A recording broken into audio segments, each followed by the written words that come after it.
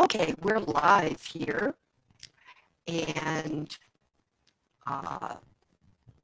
this is my second Tutoring Google Hangout. The first one was just a regular Hangout, the kind that is not recorded, but instead I met with a student one-on-one for tutoring. So this is the first one I decided to make public, and I invited all my students, and I warned them that I'd be inviting them. And we do have exams next week, the midterm exams for my math classes, my algebra classes at Northwest Arkansas Community College. However, I don't know if anyone's going to attend, but that doesn't matter. Having been an only child, I can keep myself entertained by doing some of the problems that they sent in. So, now, you invested $3,000 in two accounts, paying 4% and 9% annual interest, respectively. If the total interest earned for the year is $170, how much was invested at each rate? Now, I have $3,000. And I'm going to divide this up into two separate accounts, one paying 4% and one paying 9%. Now, I have no idea how much is in each account. So I'm going to just say that there are X dollars in this account and Y dollars in this account. The $3,000 was split up into this many dollars and this many dollars. So I know that X plus Y is going to equal $3,000. Now, the interest is written this way, 0.04 times X. In other words, 4% of the X dollars in the 4% account and 9% of the Y dollars in the 9% account. When you add up those interest amounts will equal the total interest of $170. Now, probably most of you will want to multiply this second line by 100, multiply all three parts by 100 in order to move the decimal places over two places so that we can have 4x plus 9y equals 170 with two zeros appended because it was also multiplied by 100. So we'll have 17,000. Meanwhile, let's bring down our first equation, x plus y equals 3,000. And now I can use substitution or I can use elimination. And like most people, I prefer elimination. So what I'm going to do here is move the page down, give myself some room. I'm going to multiply the second equation by -4, and the reason for that will become clear. If I multiply the second equation by -4, then each of these, the invisible one in front of the x, the invisible one in front of the y, and the 3,000 will all be multiplied by -4. So we will have 4x plus 9y equals 17,000.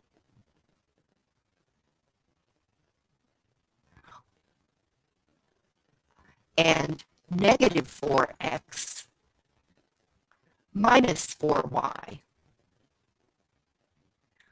equals -12,000.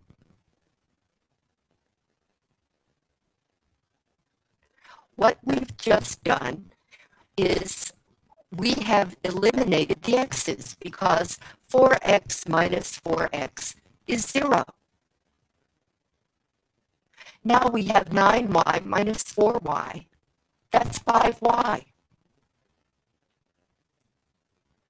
And 17,000 minus 12,000 is 5,000.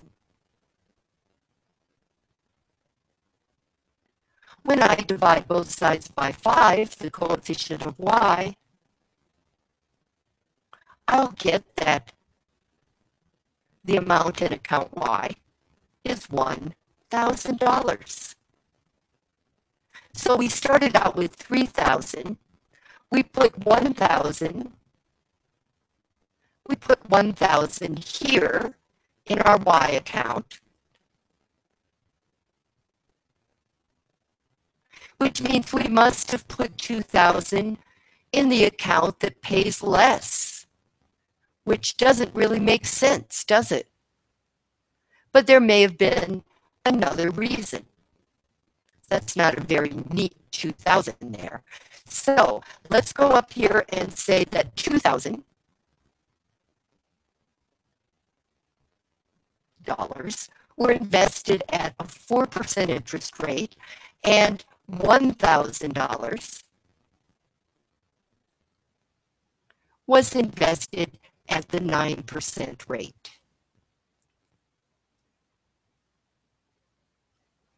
That's one of the homework problems we were asked about.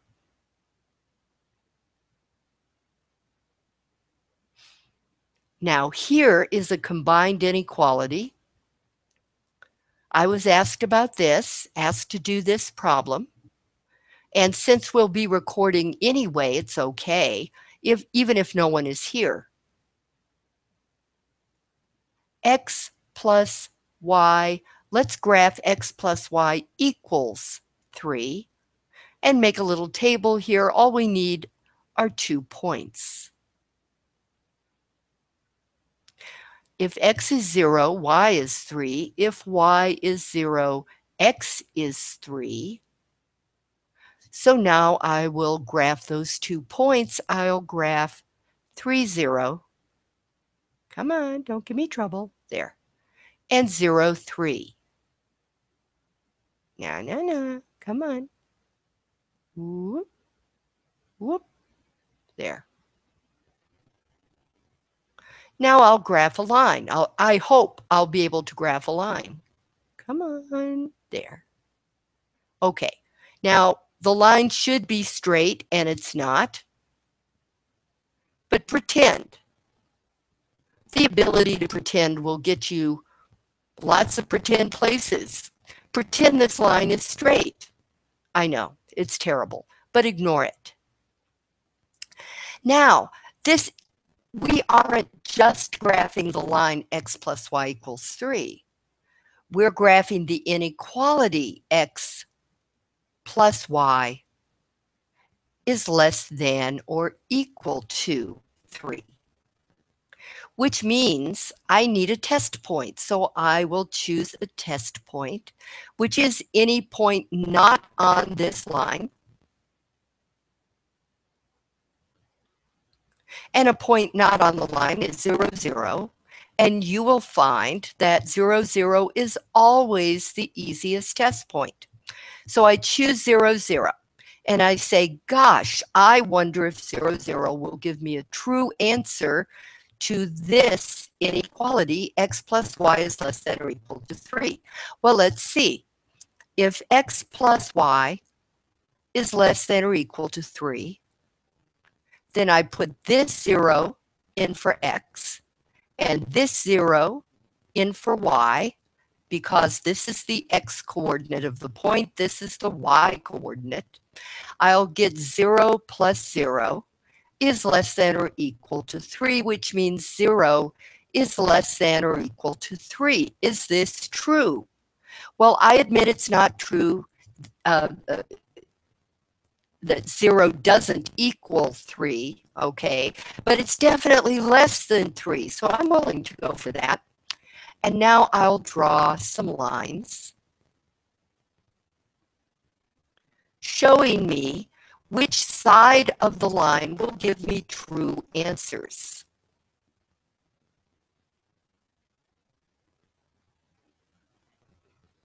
Okay, now let's graph the other inequality.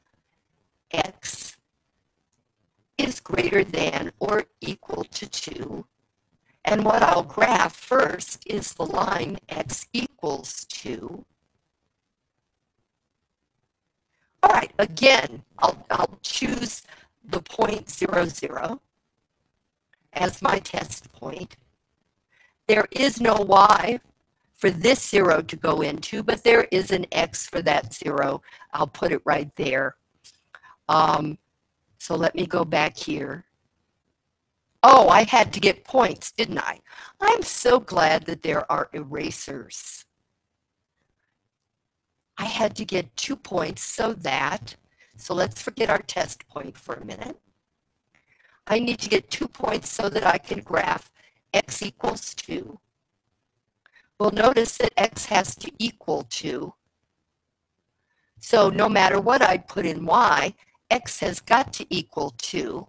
So if I choose two relatively easy numbers like 0 and 5, then I will graph the point 2, 0 and the point 2, 5. 2, 0 is right there. I'm having trouble graphing it. Come on, you silly thing. Well, anyway, there it is, right at 2. And then 2, 5 is right here. And if I can sneak it in, woohoo, I snuck it in. Okay, and 2, there. Okay, now all I have to do is connect these points. Ah, come on, come on. Ah, heck. Uh-oh. There we go. Okay, now we're going to try this one more time. No, we're not. We're going to keep trying it.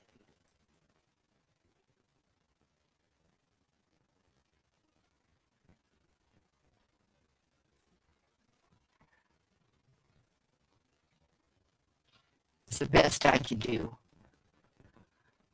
I'm on a graphics tablet here, and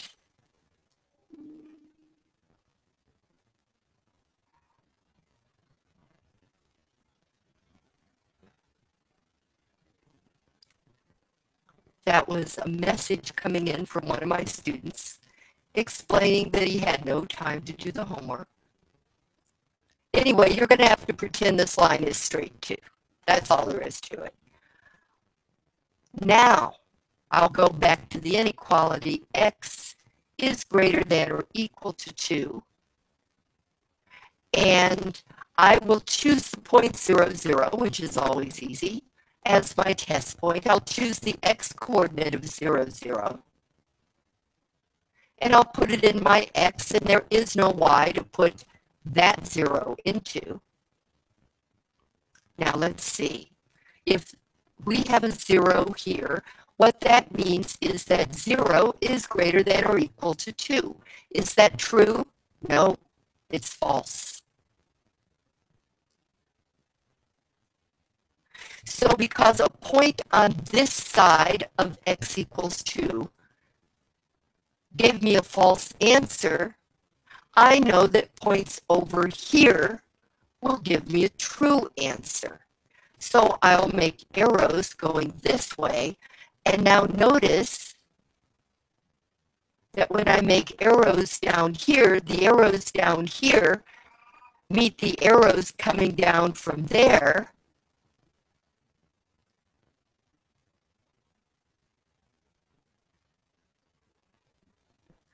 And so we're going to end up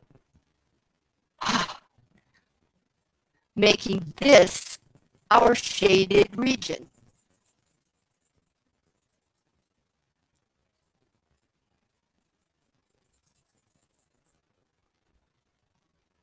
And so what this would actually look like would be, here's x equals 2. well, the line x equals 2, and here's the line x plus y equals 3, and this would be the area you would shade on my math lab. Okay, I'm coming back to our screen. Here I am. And we have one viewer, and viewer, please feel free to chat if you care to do that. Down here, I don't know if you can see the cursor, but down here. This is the practice exam right there. This is the practice exam. Now, here's the problem.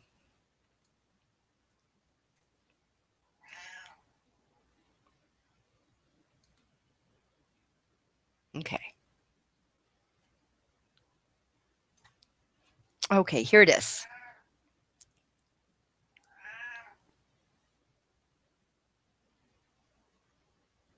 I click on the pin. 6x minus y equals 25, and 5y equals 6x minus 53. Now, we could certainly use substitution on this by substituting easily for the letter y, and on the test you'll just be told to solve, and it won't matter what method you use. So, but the instructions do say elimination, so that's what we're going to do.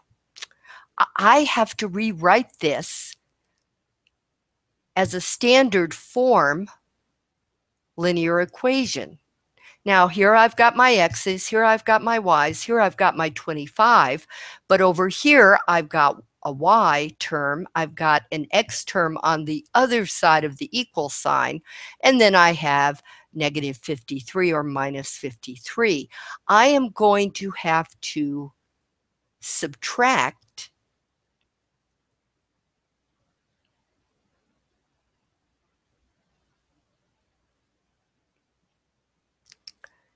6x from both sides so that it zeroes out over here, and so that I am left with negative 6x plus 5y equals negative 53.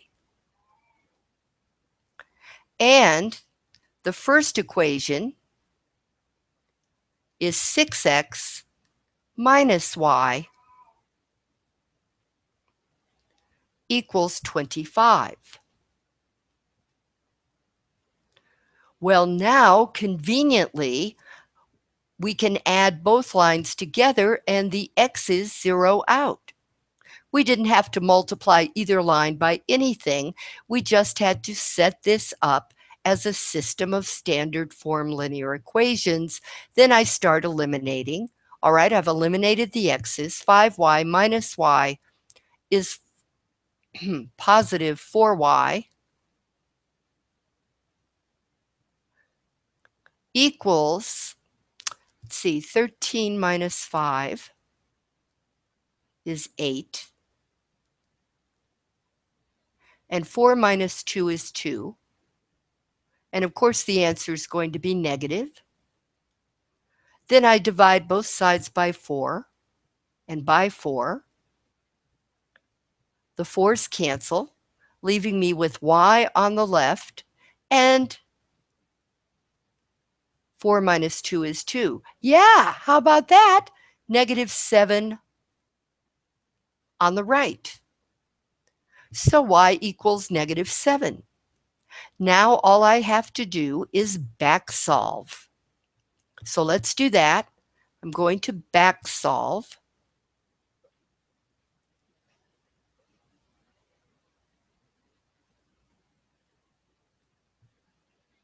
And that means I pick either of the original lines. So I'll take 6x minus y equals 25. I'll take -7, which is what y equals, and put it in for this y. So 6x minus, now careful, minus y, and y happens to be a negative number.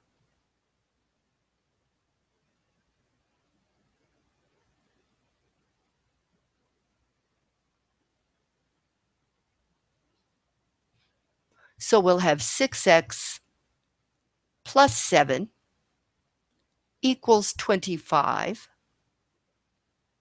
I'll subtract 7 from both sides. 7 minus 7 is 0. So I'll have 6x on the left, and 25 minus 7 is 18. Divide by 6, divide by 6, and you get x equals 3.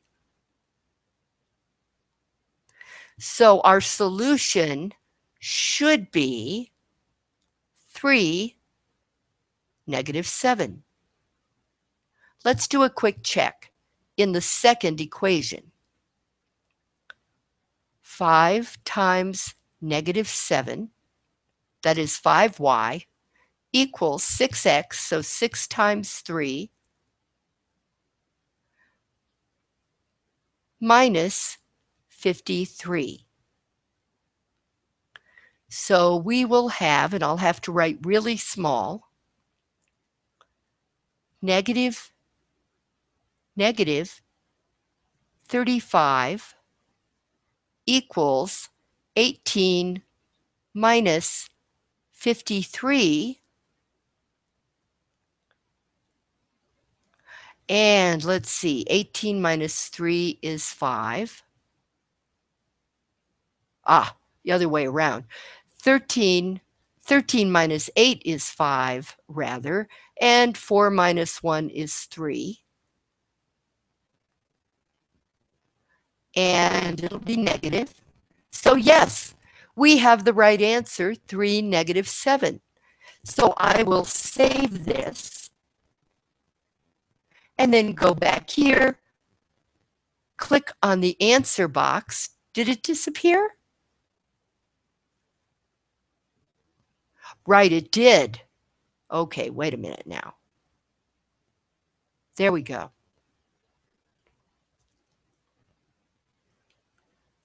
Okay.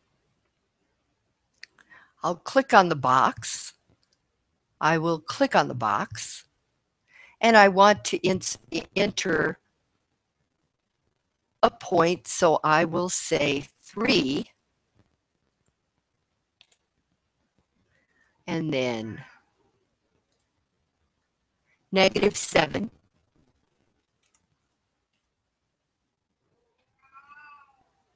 And of course, it's a quiz, so it won't even tell me.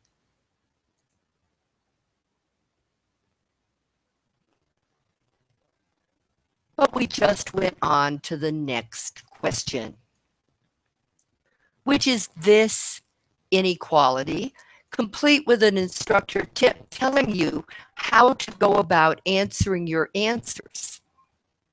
Well, this is getting a little lengthy, and I think I'm going to stop sharing the screen.